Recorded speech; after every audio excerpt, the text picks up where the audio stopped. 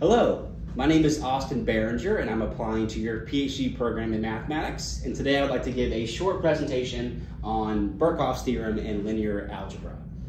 And so let's get started with some definitions. Our first definition is for a doubly stochastic matrix. And so we say that a square matrix, which is n by n, is going to be doubly stochastic if the sum of entries in any row or column is equal to 1 and the entries are non-negative. So in other words, if the matrix X is equal to X sub ij for X and R positive, then the sum of X sub ij over I is equal to the sum of X sub ij over j, which is equal to 1. And so let's look at an example here. Looking at that first row, we see 1/4 plus 1/2 plus 1/4 is equal to 1. And that first column, 1/4 plus 1/6 plus 7/12 is equal to 1.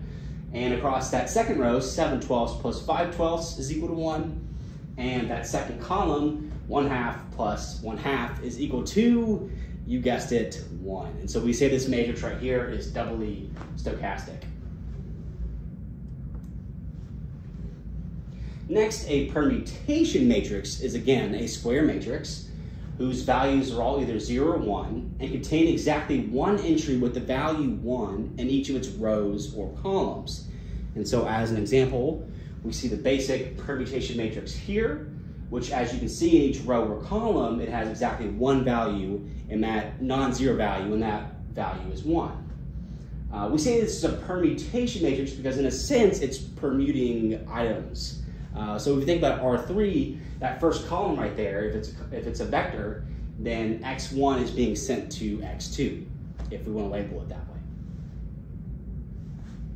So now we've arrived at our theorem, which is Birkhoff's theorem, which states every doubly stochastic matrix is a convex combination of permutation matrices. And so now let's give a little bit of an outline of the proof. This is by far not rigorous, but since we're short on time, we will give an outline.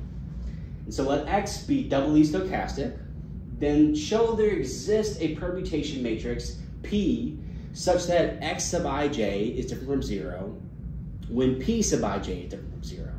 Now we let lambda be the smallest X sub ij corresponding to a non-zero P sub ij. The difference, X minus lambda P, will be a scalar multiple of the doubly stochastic matrix.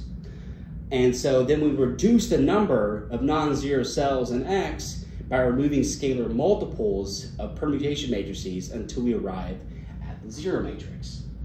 And so let's think back to our examples from before.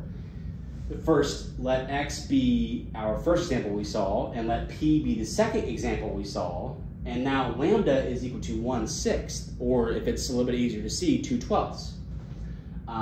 Then X minus lambda P will be equal to 1/12 times this matrix. And this matrix is going to be a combination of permutation matrices. Here are my sources, and thank you all for listening.